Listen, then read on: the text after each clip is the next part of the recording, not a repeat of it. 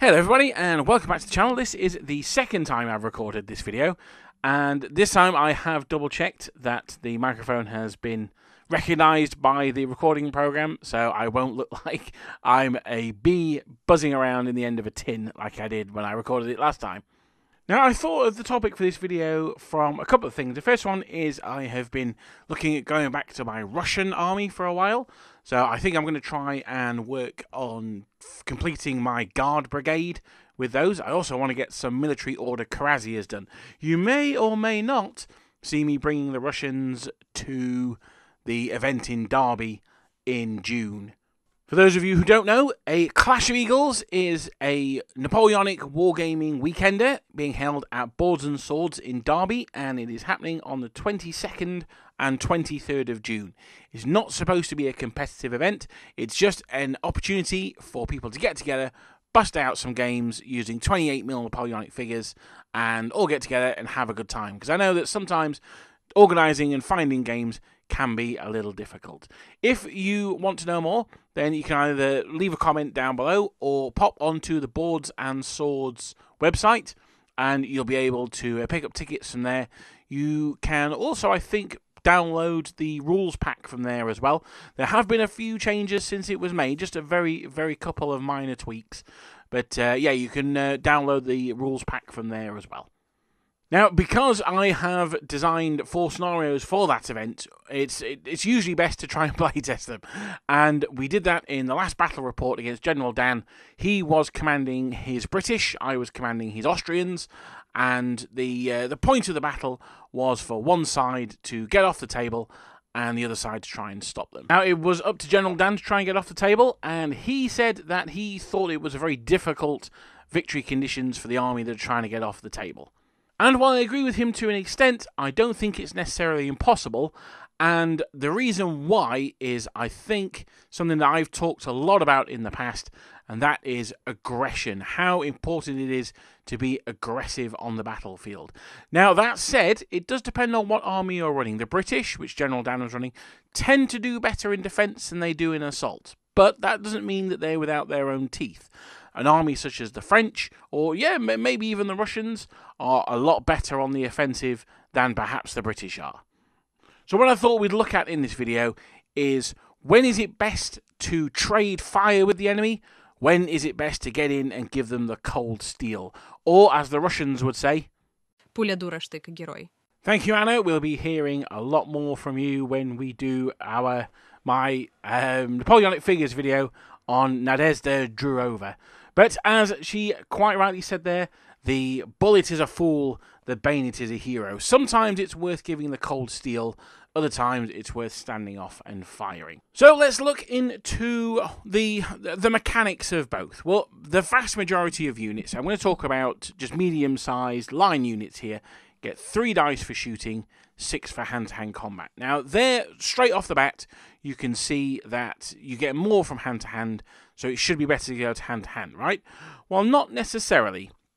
There are bonuses that you get for firing that you don't necessarily get in hand-to-hand. So one of them, an obvious one, would be sharpshooter. This lets you re-roll one of your missed shots. Usually you'll find it in light infantry regiments, Jaegers, riflemen, things like that. But for the British and the French, they will have light infantry mixed in with their regular infantry battalions as well. So don't forget, if you are using particularly British light infantry, don't forget they've got that special rule. The French is a little bit easier to remember because they've got different trousers on. They've got blue trousers.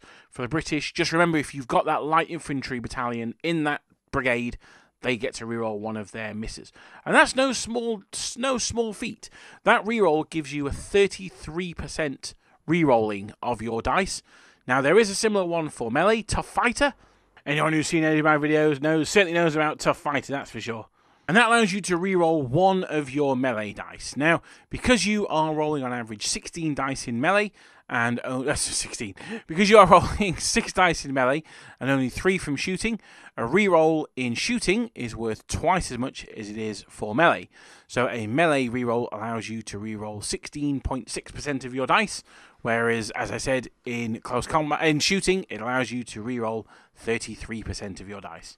So there is a solid argument there for saying if you have sharpshooter, then you should be standing off and firing rather than mixing it in melee. And that's particularly true if you are a skirmisher or maybe a small or even a tiny unit. If you're only a tiny unit of riflemen, you want absolutely no part in close combat. Another time that you might want to shoot over close combat is if you are getting a bonus to your shooting. So, for instance, the Austrians, they get a bonus at close range. They get to roll an extra dice for the first time they fire at close range in the game. The British, they get to fire an extra dice the first time they fire in the game as well. But that's at any range, not just at short range. The other thing as well is you might have some support. You might have a cheeky battery of artillery nearby that can fire as well. Now, short range, when we're talking about black powder, is super short range. It's only 3 inches. And that means that if you're, say, the Austrians, you can march up to within 3 inches of the enemy, blast away with 4 dice. And you'll also get +1 to hit as well. Don't forget, when you're firing at close range, you get +1 to hit. Now, Austrians don't have any line regiments with sharpshooter baked in as standard. I don't think. Maybe they're Grenzer. I'm not 100% sure about that. Let me just have a look in the Clash of Eagles book. No, they don't. So they've got Tough Fighter, in fact. The Jaegers do, but not the Grenzers. But we'll look at later why you don't necessarily want the Jaegers in combat. So, even the Grenzer, you want to get thrown in. Now, the British, they have first fire, so they get an extra dice the first time they shoot. Now, some people think it's worth saving until you're at point-blank range. I don't necessarily. I would probably blaze away as soon as you can with it. But, you know, horses for courses. I wouldn't say someone was necessarily wrong for saving it unless they gave up 4 or 5 turns of shooting to save that one final volley. They'd probably just been better off firing for the previous 4 turns than saving that 1 dice for the point-blank range shot. It can, however, provide a sneaky surprise when you are charging the second-line units. That can be a little bit scary. Now, the other advantage that the British get when they are firing is if they charge... if they are charged, then they can countercharge. So you're not even necessarily giving up the +1 to hit in close combat by not charging. So for that instance, I would say, of all the armies in Black Powder, the one that can stand and shoot the best are probably the British. The Austrians, probably a cheeky second. The French, I would put second to last, because you're best off shooting in a line, and as we've said many times before, the French shouldn't be in line, although I have put them in line myself. So joking aside, the French don't really get any benefits or minuses for shooting, unless they're Léger. But the worst army for doing that, by far, are the Russians. The Russians have the special rule, as Anna said earlier on. The bullet is a fool, the bayonet a hero. And that means that... well, I hope she said that anyway, I don't speak Russian. And, and that means that they get -1 to hit from their shooting, but that's balanced out by getting universal Tough Fighter in close combat. So for the Brits, stand and blaze away. Everyone else, probably worth getting Cold Steel. Now, should the Brits always stand and blaze away? Well, the answer to that is a resounding no, monsieur. No, no, no. They shouldn't always do that. That's not always their best tactic. For the French, being in attack column is 99% of the time, and charging towards the enemy, their best tactic. But again, as with the British, not always. Let's talk raw stats. Now, this is going to be a bit of a numbers-heavy section, this one, so apologies for that. But what I'm talking about here is we're going to talk about keeping your eyes on the prize, making sure that you complete the mission, and making sure that you have the resources with which to do that. So the situation is there's a British battalion fronting up against an Austrian battalion. The British have to defeat the Austrians and push through. Now, in this case, it's to get off the edge of the table, but it could be for whatever reason that you're going for. Now, the Austrians are a large regiment, battalion. Most Austrian units will be large. Not always, but usually they'll be large. So they have 4 stamina. Now, that's crucial. They've got 4 stamina, and they've got 4 shots and 8 hand-to-hand attacks. Now, for the British, he can fire, blaze away, but he cannot break that unit in 1 turn. It's mathematically impossible, unless they've already suffered casualties from before, because in order to break, you need to take an excess casualty. Now, the British are firing 3 dice. Let's say all 3 hit. Let's say the Austrians fail all 3 of their saves. Well, they're still only taking 3 hits. They've got a stamina of 4 because they're a large battalion. Now, in close combat, the British have a factor of 6, So if they all hit and the Austrians fail all of their saves, then the Austrians are now 2 over their breakpoint. Now, it must be said this is very unlikely that the Brits are going to get all hits on 3s and then the Austrians are going to fail all their saves on 4s. But it's about giving yourself the possibility in this case.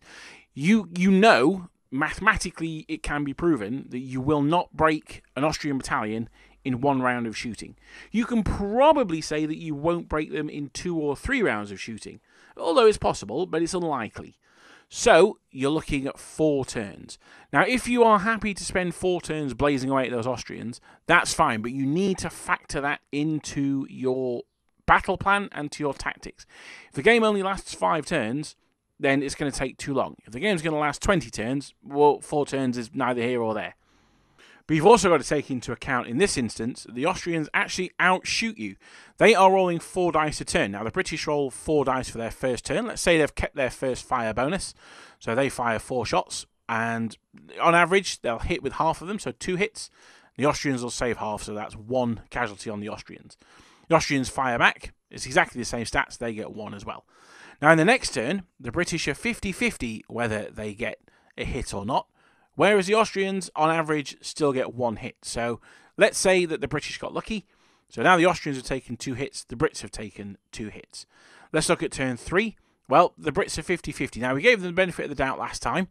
We won't give it to them this time because that balances out there. Now, I say they're 50-50. That's because they've got 3 shots. So either 1 or 2 of those will hit on average. And then if 2 hit, then 1 will go through on average because there's a 50% save. And if 1 of them hits, well, there's a 50% chance that none of them will go through whatsoever. So we'll say the British cause no casualties on turn 3. Well, the Austrians, again, they're firing 4 dice. Half of them will hit. Half of them will be saved. So 1 of those hits goes through. So now, despite this exchange of fire, the British are shaken. The Austrians are not. The British then, in their next turn, they're now hitting on 5s. They're only going to hit once. And again, it's a 50-50. Let's say it goes through. Well, the Austrians are now on 3. The Austrians fire back, they cause a casualty, and it's a break test for the British. So in this instance, the British are going to lose a musketry duel, and that's not including the point-blank range shots for the Austrians. What I'd be tempted to do is when the British were on 2 or 3 stamina, if I were the Austrian commander, I would order my troops forward. Remember, they can't initiative move, I don't think. I would order them forward to be within point-blank range of the enemy, and then fire from there. Hopefully that will cause the extra casualty using the extra dice that will make them roll that turn, and then you can maybe charge them in your turn, or do whatever it is you need to, because if you've shaken the British, then they don't get the benefit for being at point-blank range. So basically what this comes down to is don't do musketry duels if you are against a larger unit. Now, does that mean that the British should then assault the Austrian line? Well, let's have a look. So the Austrians get to shoot as the British come in. They're rolling 4 dice because they're at point-blank range, and they're hitting on 3s. So they're probably going to hit 3 times. The British are probably going to save 1 or 2 of those. So they're going in. They're going to be pretty badly mauled. And that's if we're not counting any disorders, if the Austrians manage to roll a 6 when they come in. Now, I have bigged up Austrian closing fire before, and I went live to it in a video. Dan rolled 5 dice for his closing fire, and he rolled 4 1s and a 2, and that was live in one of the battle reports. I can't remember which one it was. But in general, Austrian closing fire is pretty scary. So yeah, it's 5 shots, isn't it? Not 4. But in this instance, the British player needed to destroy that Austrian battalion, and he had to do it fast. Now, he's rolling 6 dice. He's hitting on 3s because he's charging. Maybe hitting on 4s if he's disordered. But let's say he got lucky. He's hitting on 3s. That's 4 hits. That causes 2 casualties on the Austrians. That's half of their stamina in one go, or 3 rounds of shooting, including the first fire bonus. And they've done that in 1 turn. So it's sometimes worth sacrificing that first unit, because the Austrians are going to absolutely pound them back. They're going to get 8 dice back. They're going to hit 4 times. They're going to cause the 2 casualties, in addition to the 5 shots from the closing fire. That's probably going to break that British battalion, unless they're large or guards or something like that. But it's worth sometimes throwing away that first battalion. Then next turn, you've got that reserve battalion can go in, and they can smash the enemy. This is why it's important to have reserves. I would be tempted to have my reserves as Highlanders. I wouldn't put them at the front. I would have them behind the forlorn hope, as it were. and then I would let the Highlanders come in and mop up the survivors. But certainly from my perspective as the Austrian commander in that game, every turn Dan was like, right, I'm going to shoot. I was happy with that. Even if he caused 3 hits on me and 2 casualties or whatever, I would still much rather he did that than he charged me. Because while he's doing that, there's no danger of him breaking my battalions. Also, the falling back from shooting is a lot more friendly than falling back in close combat. So there is also that as well. So I'll focus a lot on the British so far and the Austrians because I think they're the 2 best shooting factions in the game. If we're going to look at when should you assault something like the Russians, for argument's sake, the answer is pretty much always. Now, not necessarily. So again, if we swap out the Austrian battalion for a Russian one, I would keep firing with the Russians, and that's because I don't want to risk my unit being broken, so I'm going to carry on trading fire with the British. Now, I'm not doing that to win. I'm doing that to not get the unit wiped out in a quick time. Now, despite the fact I got Tough Fighter, I'd rather trade time for lives in that case. Or should that be lives for time? Actually, so it's very Russian of me. But in that case, you want to hold the British off for as long as possible, or whoever's trying to break through, just be there firing, blasting away.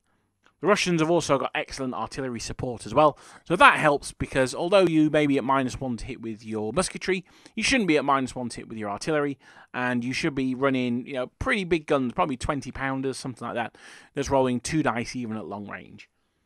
The French is a bit of a meme for me that I will always en avant with the French. Vive l'Empereur, give them the bayonet, all that stuff.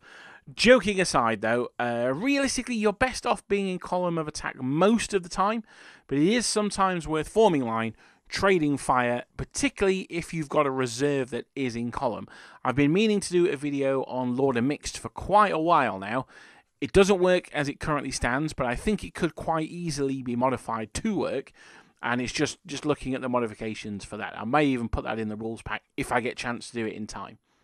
But a French battalion in line can really help support those attacking columns behind them.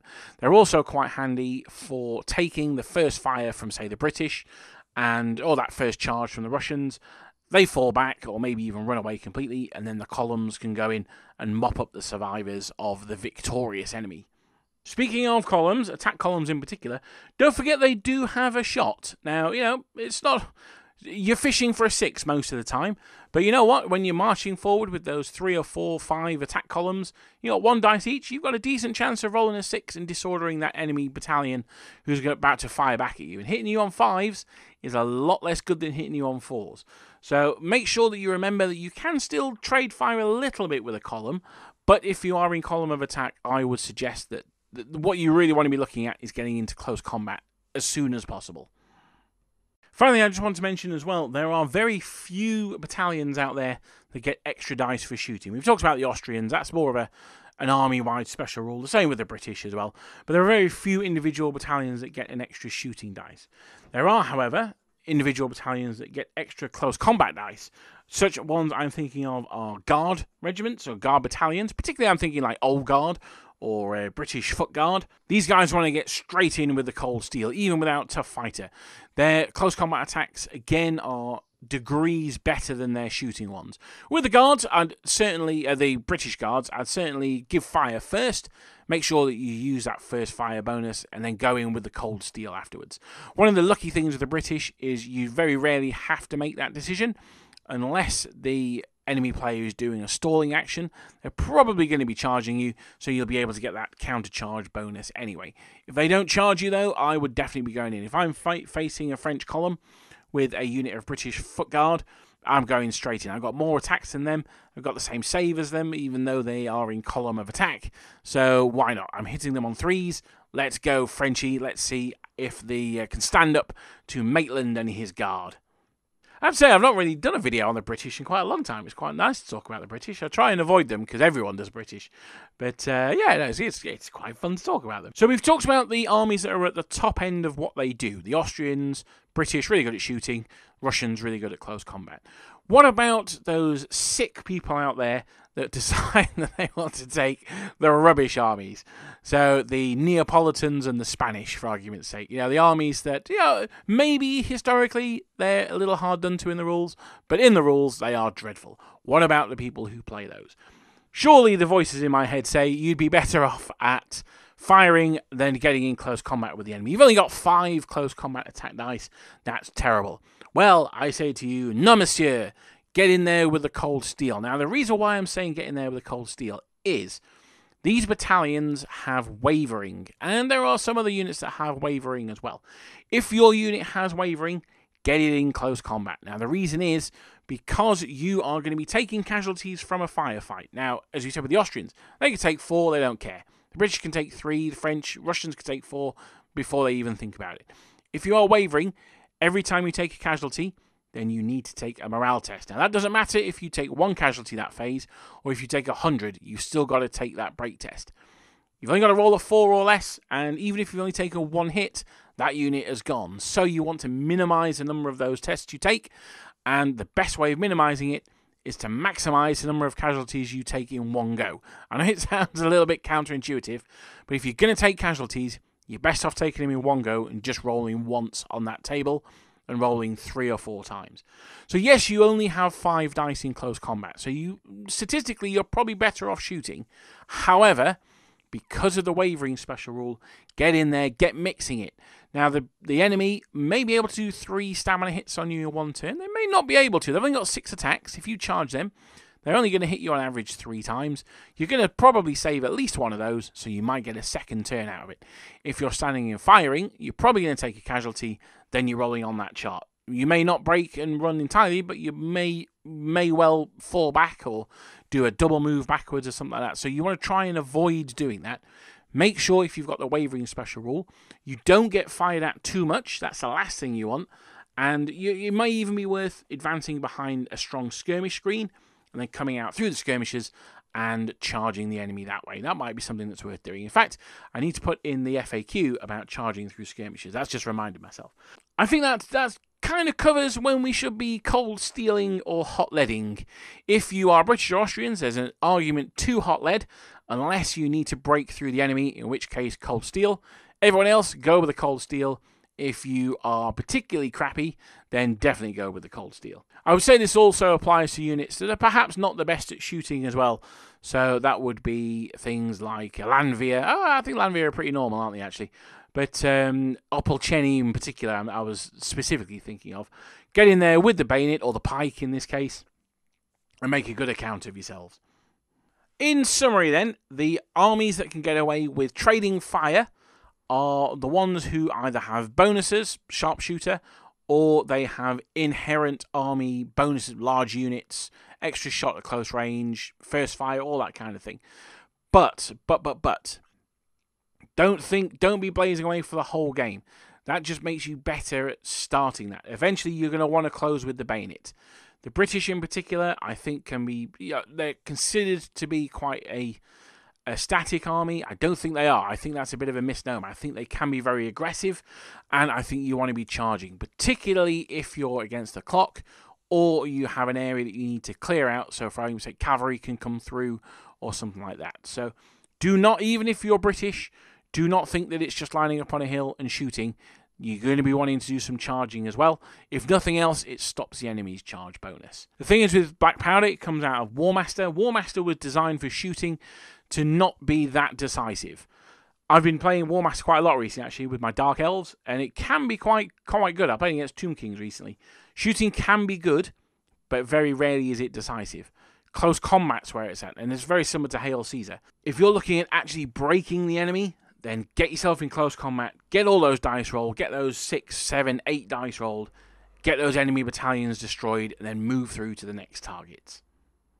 Well, thank you very much for listening. I hope you've enjoyed the video today. If you disagree, then please let me know in the comments down below. That's what I really like about these videos, is we can, we can discuss ideas. That's sort of the plan. There's no hard and fast rules. Now, there may not be a video next week. I am actually visiting Adepticon, so I am off to Chicago on Wednesday. So if anyone is around Adepticon, please come and say hi. If anyone wants to take me to any good pubs, then you are more than welcome to do so. However, all that said, on Sunday I am playing the Silver Bayonet, so I may try and stream one of the games. I'm not really sure how it's going to work. I may just record the event. It's 3 games on the Sunday, so we'll see how that one goes. But thank you very much for listening. Whether there's a video next week or not, we shall see. The week afterwards, it is British summertime comes into play. So we will start looking at doing some live streams again. They were traditionally on Wednesdays. That may change. Again, not 100% sure. I'll try and keep it on Wednesdays if I can. It just depends on what's happening at work. But there you are. Thank you very much for listening, and I'll see you guys next time.